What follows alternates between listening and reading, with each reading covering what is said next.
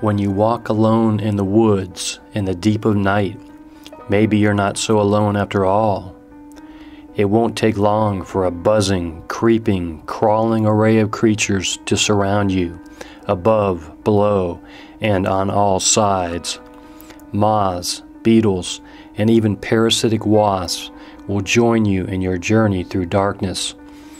But there is nothing to fear. Nocturnal insects are both mysterious and fascinating. A group of insect lovers recently found this out for themselves, joining Clemson University entomologist Michael Caterino at the South Carolina Botanical Garden for a free event called Light Up the Night.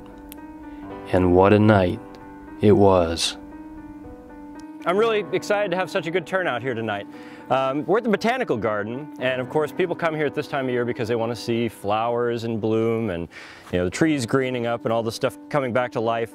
But this is a really exciting time of year for entomologists too, and if you have walked around here a little bit, you've probably seen carpenter bees buzzing around everywhere, maybe caterpillars hanging off the trees and getting on your clothes, and this is a time of year when everything's sort of coming back to life. So the entomologists are kind of getting out of the lab and experiencing the sun again.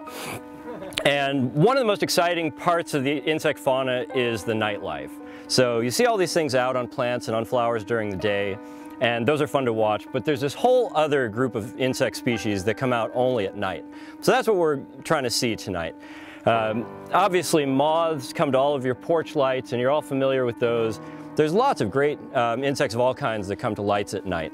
So we've set up a couple, and you can just see one down the hill back here, which is called a mercury vapor light.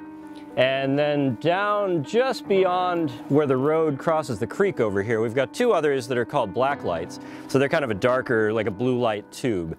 Both of them have lots of UV light, and that seems to be very attractive to bugs. Now, one question that you're probably all going to ask one of us at some point is, why do insects come to light? Does anybody know the answer to that?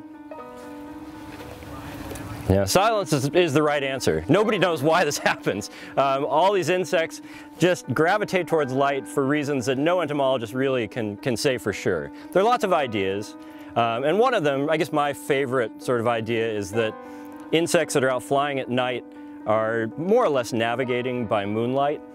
So if they're flying along and the moon is there, they're sort of zipping along and trying to keep the moon at a constant angle to themselves. And if they get close to a light, then they just sort of have to fly around and around in circles. But basically the program for the night is going to be kind of walking back and forth between the lights and seeing what's coming to each one. Now, one thing that we're really hoping to see is a cecropium moth. Does anybody know what that is?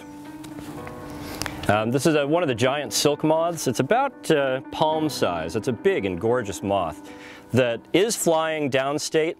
It may be just a little bit early here, and it is kind of a cool night, but there's a good chance that we could see some here tonight. And I know that some of the students are really excited to see those.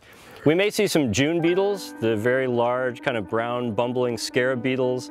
You're all familiar with those. You probably don't know that there's at least 20 species that we could see just right here around Clemson of those big brown beetles. So there's a lot of diversity, and we'll hope to see a lot of different things. We may do a little bit of collecting, but we're going to try to get things into jars that we can kind of pass around and let everybody take a look at. We'll also be looking on the ground and on the trees as we walk back and forth, because there are lots of nocturnal species that don't get attracted to light. They're just kind of out walking around. And they come out at night because there aren't so many predators around. The birds aren't there picking them off. It's a little bit of a safer time for a lot of species to be out.